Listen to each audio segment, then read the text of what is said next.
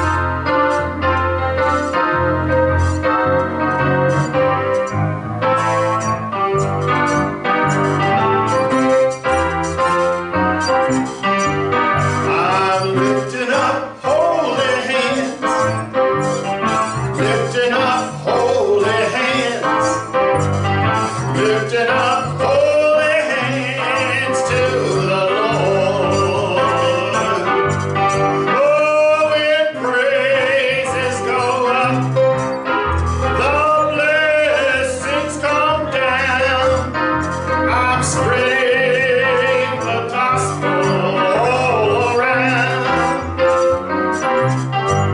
I'm lifting up holy hands, lifting up holy hands, lifting up holy hands to the Lord. Oh, when praises go up, the blessings they come down. I'm spreading the gospel all around. Well, amazing grace, how sweet the sound that saved a wretch just like me. Well, I once was lost, but now I'm found. Was blind, but now I see.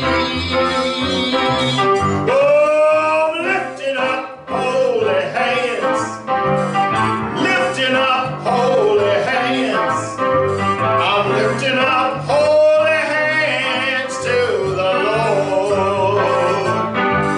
Oh, when praises go up, the blessings come down, and I'm spreading the gospel all around. A charge to keep, Lord, that I have, a God to glorify. Well, an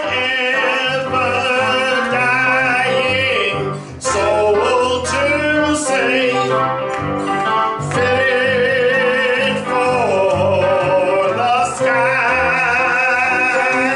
Well, I'm lifting up holy hands, lifting up holy hands. I'm lifting up holy hands to the Lord.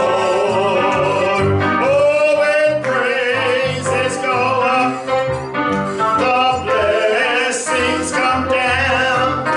I'm spreading the gospel all around. Through many dangerous toils and snares, I have already come. Well, there's a grace that's shed for me, and that grace was shed for everyone.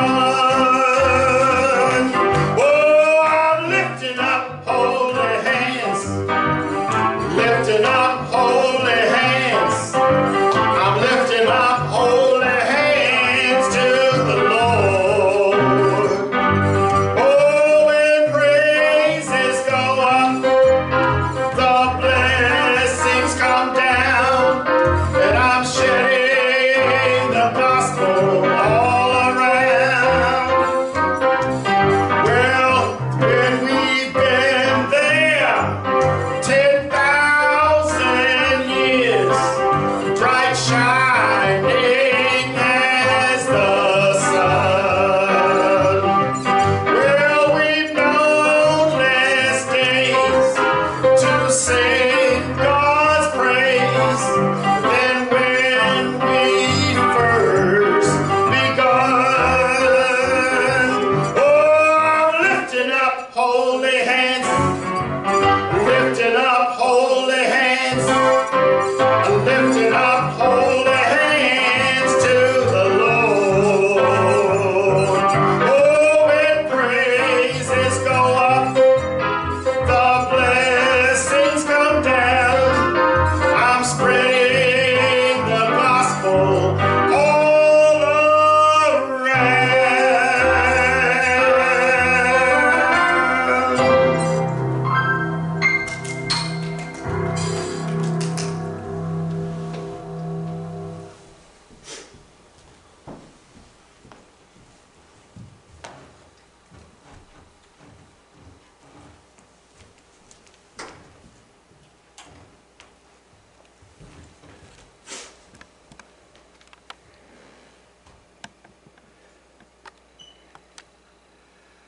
Praise the Lord once again. As I mentioned earlier, I've got several scriptures to share with you this afternoon. That Bible study, and by the way, I am drinking ginger ale.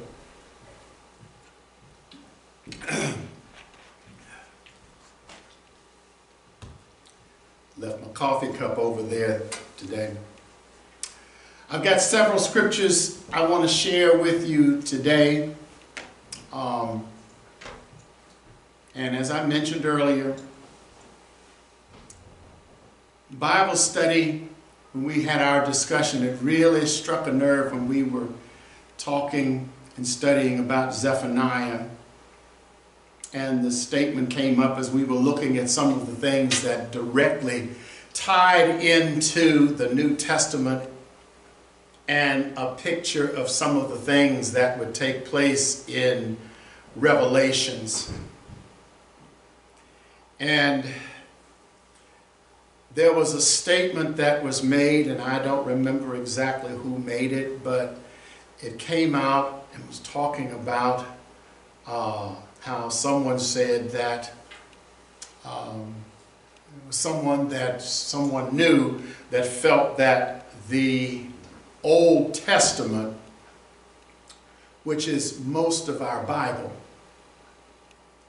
has no bearing on the church. Now I'm going to hold up my Bible because I want you to see something. All right. What you're looking at right here is the Old Testament.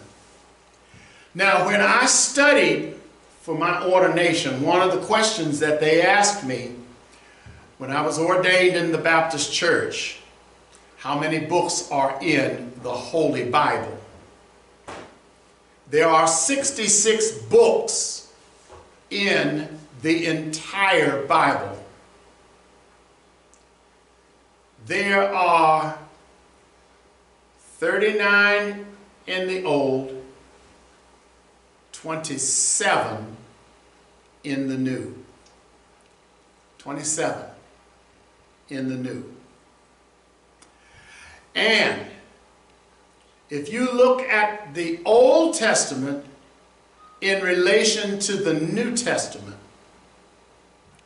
it'll bring you to my topic for my message today: the foundation of our salvation. Now, hallelujah! Lisa, can you show my first picture, the picture of the building under construction? Thank you, Jesus. If it can come up there. Now, I want you to look at that picture, because this is the vision that God gave me while we were in Bible study. Now, I'm going to something. I know I haven't read my scriptures yet, but I had to put that up there, and I know I'm getting ahead of myself. Woo! Jesus. Hey, Lord. Because while we were in Bible study, the Lord began to speak to me. Because I know somebody knew that didn't want to be a part of the church that y'all were attending then, because they didn't believe that the Old Testament had any relevance for the church today. How dare anybody say that statement? Woo! Amen. Oh, Jesus, Jesus, Jesus. Now, look at that picture real good. Now, there's somebody here with us today that started driving buses in 1973, May 17th, the same day I did, and that was right around the time that Washington Metropolitan Area Transit Authority was digging tunnels all over downtown Washington, doing something called cut and cover, had all the streets dug up, digging deep down in Washington, D.C., and then covering up the streets. And at the same time, they were building, tearing down buildings, and they were putting up places like that where they were building buildings along the same places where they were also digging subway tunnels. And you see along the sides there where you have those wooden things, the pilings with metal strips down there, and then they would brace that so that the street wouldn't cave in. And the deep hole where they were putting the foundation for the building. Now, I had to paint that picture, so let's leave that picture up there a while, because I want this to, hey, sink in as we talk about the foundation for our salvation.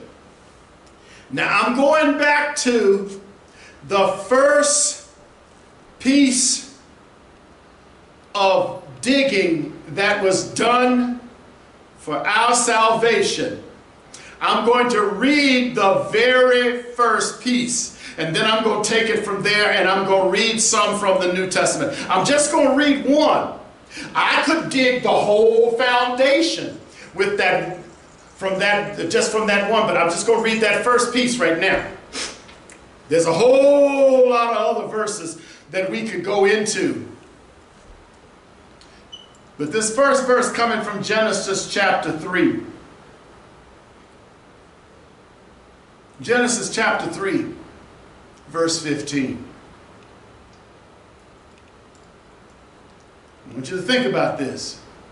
And I will put enmity between thee and the woman, and between thy seed and her seed, and it shall bruise thy head,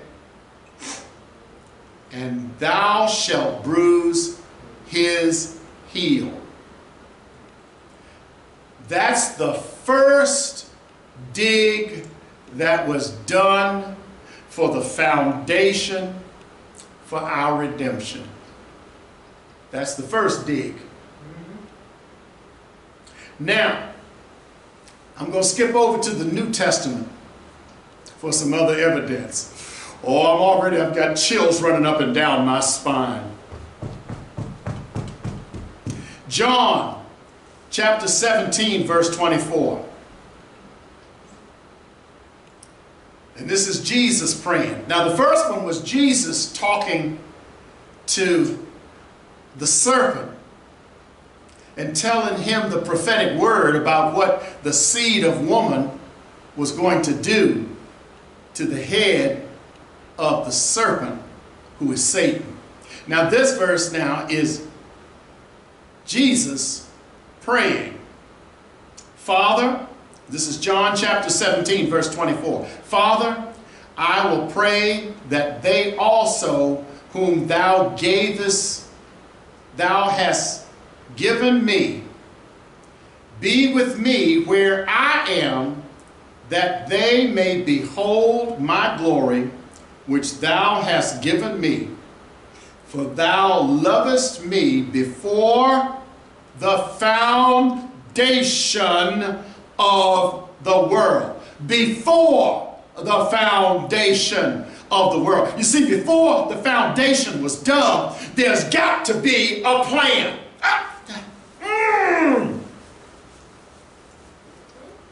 You see, before you dig anything, before you say you're going to do something, you got to have a blueprint. You got to have a plan.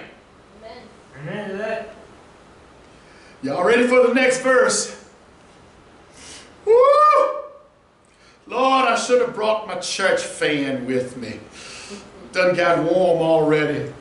Hey, glory. Let's go to Ephesians. I told you I had some verses for you. Let's go to Ephesians chapter 1, verse 4.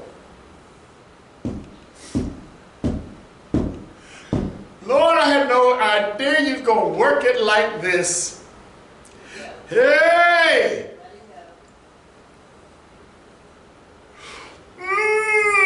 Jesus, Jesus, Jesus, Jesus. Ephesians chapter 1, verse 4.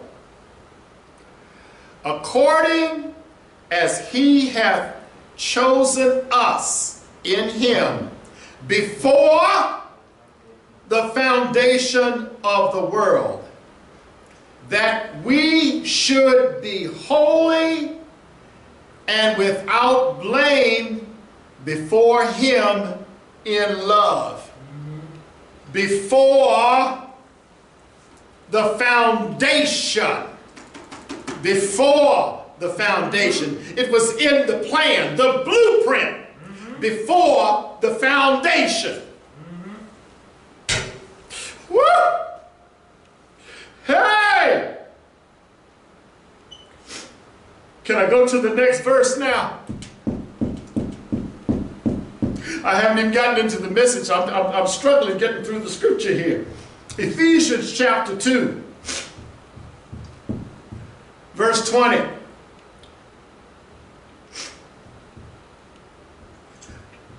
I'll wait till you get there if you're not there yet, but you're probably already there because we're in Ephesians, and then we got one in Hebrews.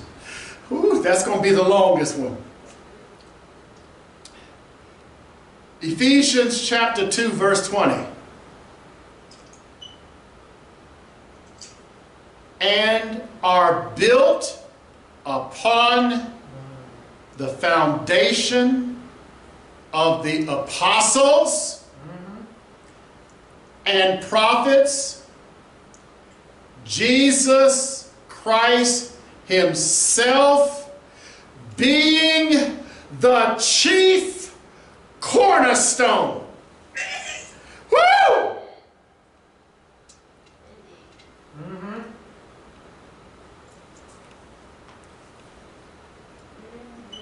Foundation, and then the chief cornerstone is Jesus. Oh, I don't know about you, but I'm feeling it right now. Now let's go to Hebrews chapter 11.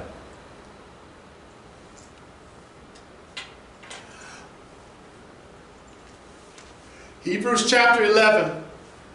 We're going down to verse 8, verse 9, and verse 10.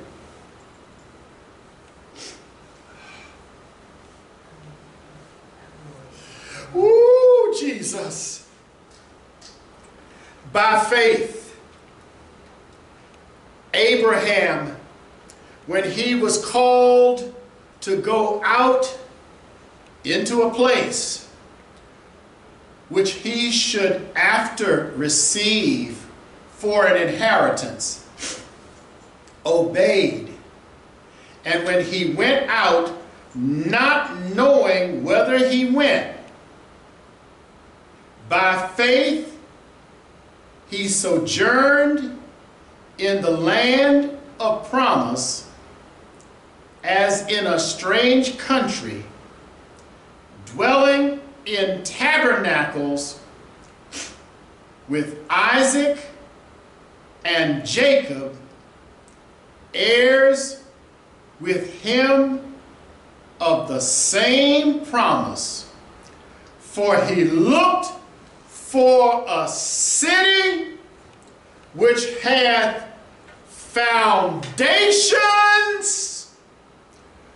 whose builder and maker is God.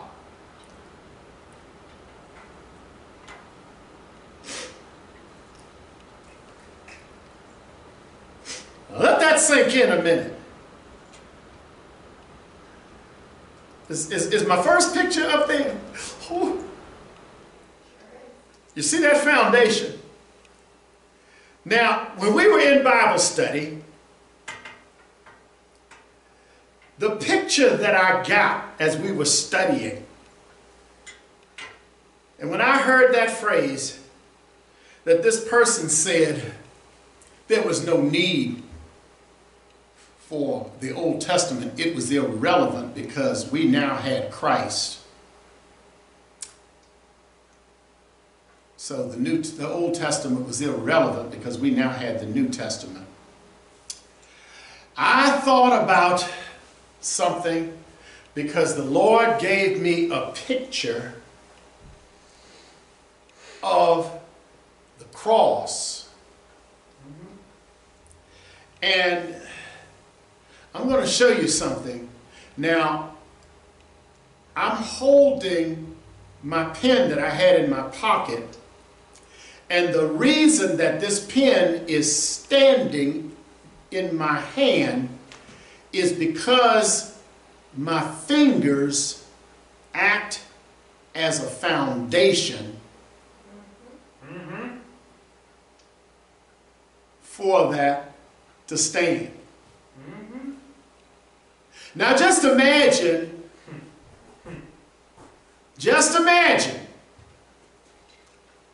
that this pen is the cross. Now if they just took the cross for Jesus to be crucified on and just sat it on top of the ground,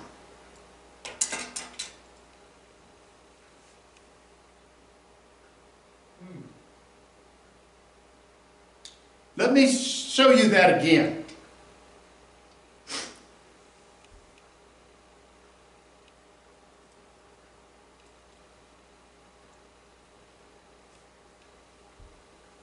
Old Testament.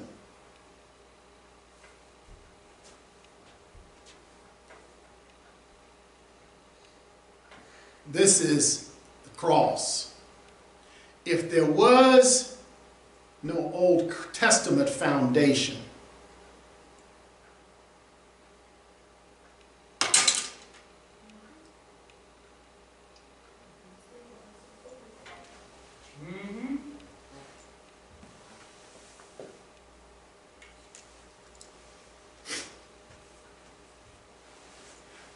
let that sink in for a minute. So, that was the picture that I got.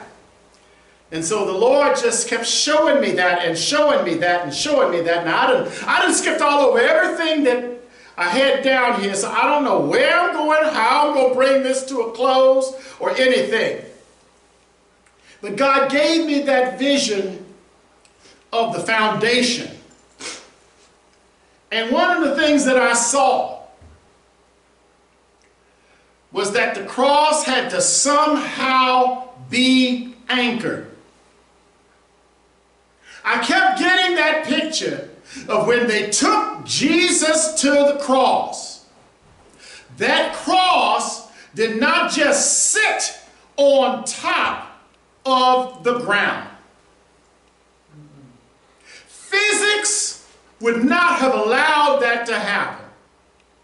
And I remembered one time hearing about how when they nailed him to the cross, they laid it down on the ground, nailed it to it, raised it up, and dropped it in with a thud.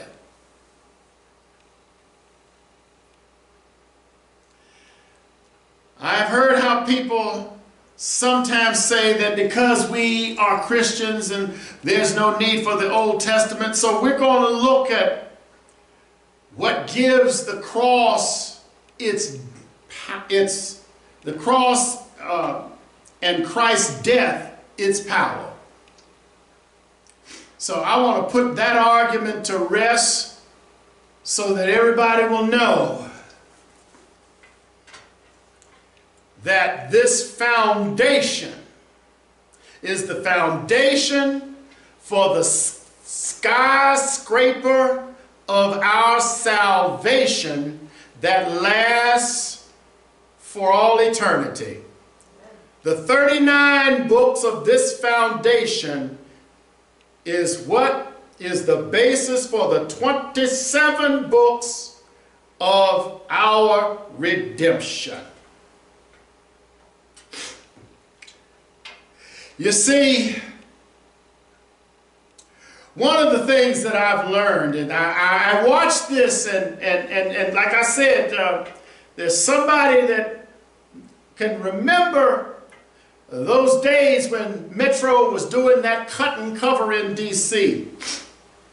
and how we had to detour over streets and all of that kind of stuff with those buses. That every foundation of a building must have a hole dug for the foundation. And the taller the building, the deeper the foundation. If the building foundation is not properly laid, then the building will not be structurally sound. Even if the house has no basement, there still has to be footers poured for the house.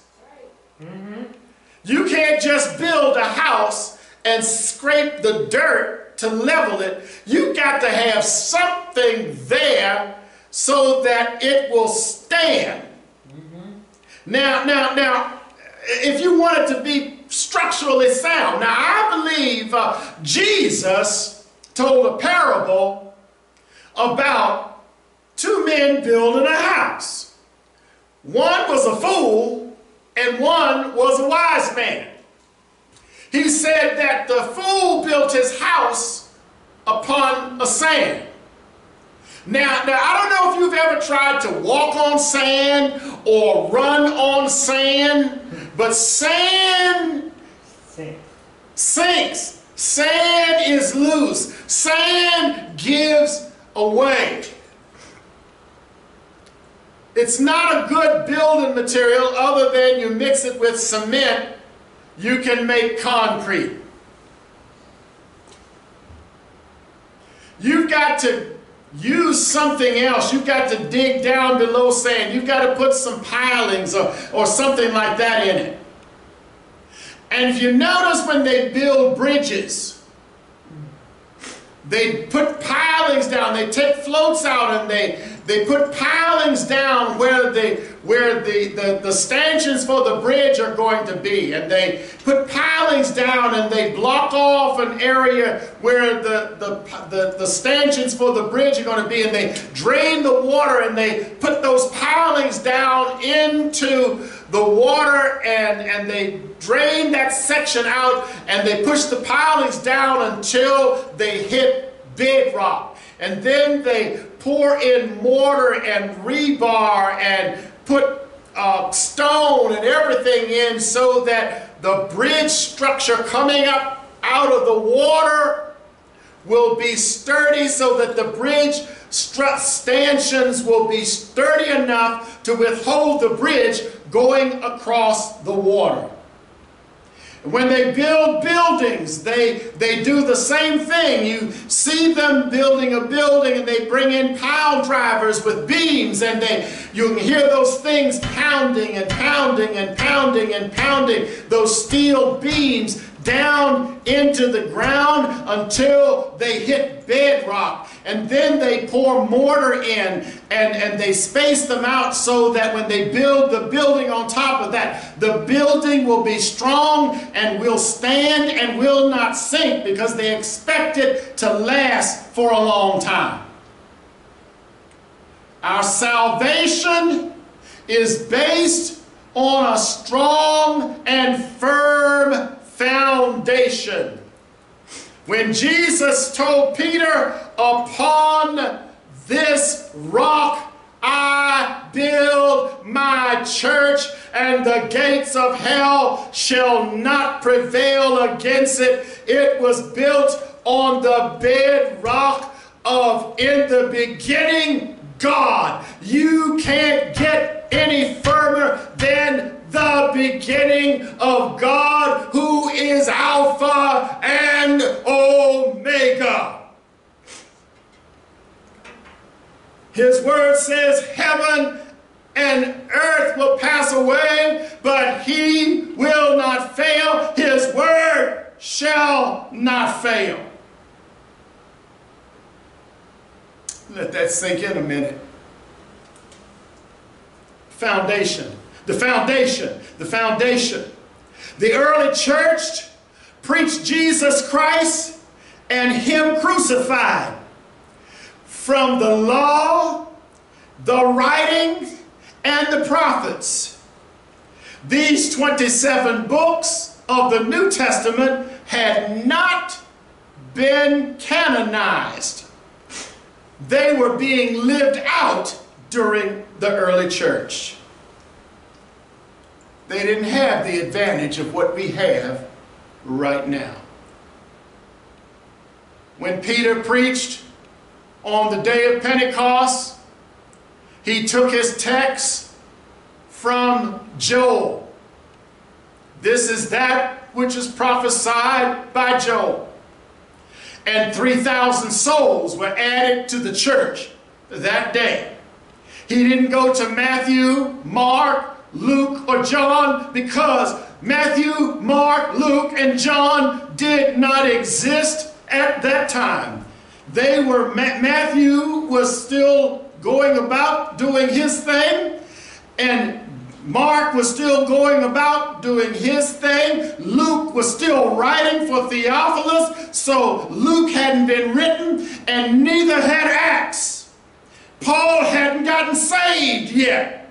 So when Peter preached, he was preaching from the book of Joel. Oh, help me somebody. I feel my help coming on. The foundation was laid a long time ago. The foundation was laid even before God made the proclamation in Genesis when he told the devil in Genesis 3:15. The foundation was already in the plan. God knew what he was going to have to do when he conferred, when he made man and said, let us make man in our image after our likeness. He knew what he was going to do because since he is the beginning and the end, he knew the outcome at the end of the world.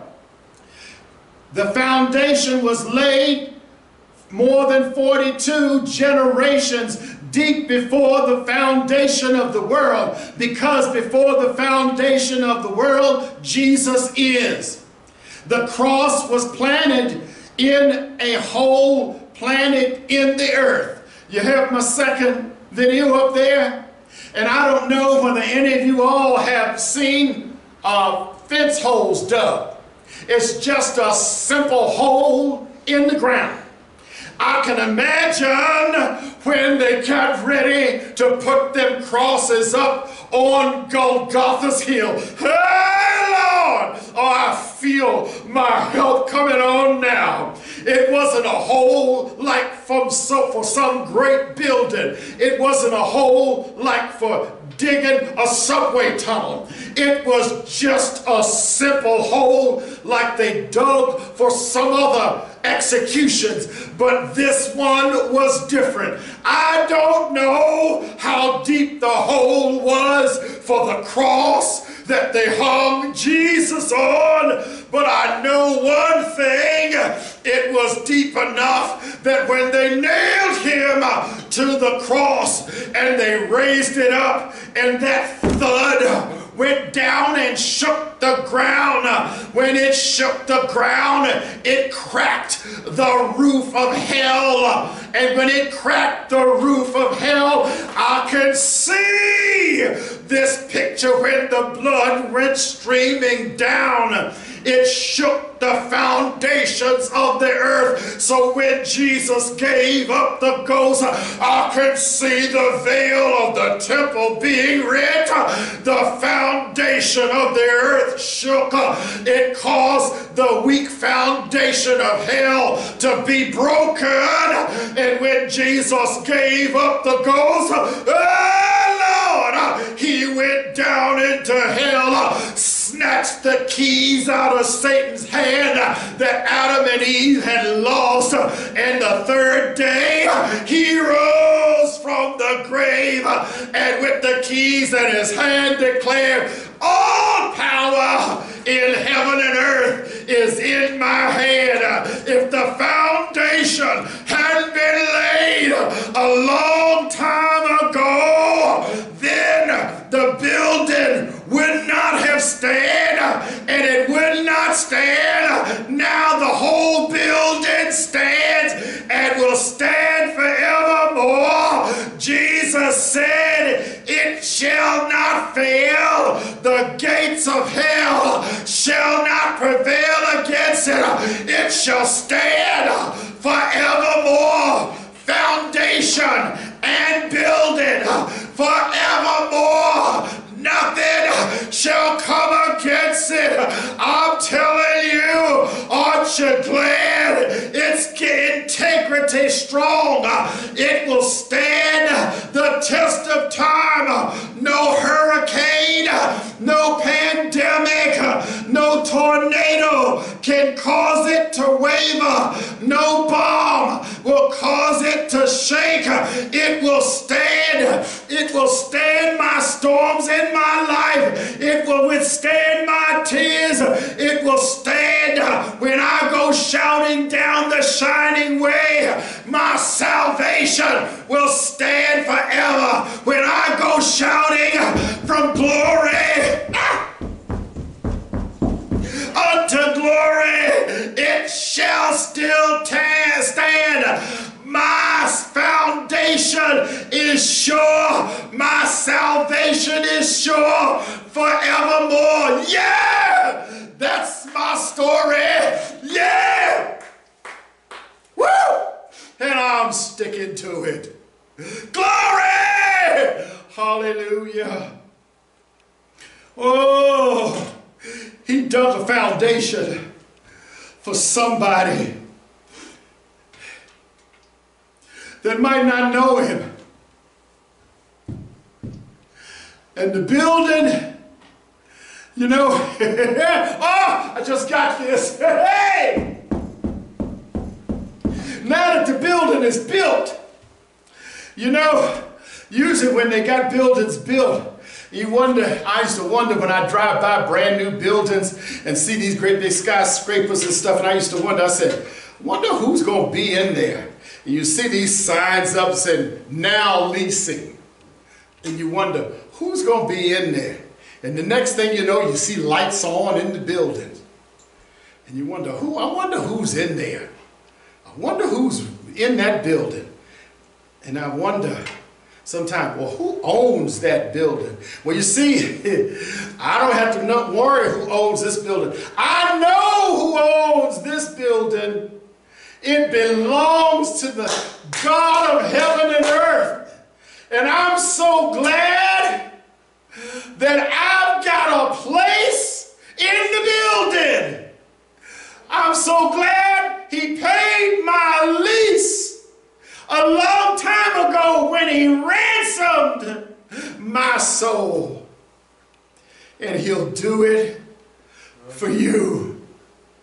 All you have to do is say, Lord, save me, a wretch undone. Because Romans 10:9 says that if thou shalt confess with thy mouth the Lord Jesus and believe in thine heart that God hath raised him from the dead, thou shalt be saved. Case closed. And he's got a place ready for you. And the lease has already been paid. It was paid at Calvary. All you've got to do is sign your name and say, I receive it. And it's done. That's my story. And it can be yours too. And all you got to do is Stick to it. Hey, hey, thank you, Lord. Woo! Bless your name, Jesus. Thank you, Lord. Lord, I hope and pray this message was a blessing to somebody today. Lord, you turned me every which way but loose with this. Lord, I pray that it doesn't fall on deaf ears. Lord, let somebody receive it today in Jesus' name. Amen.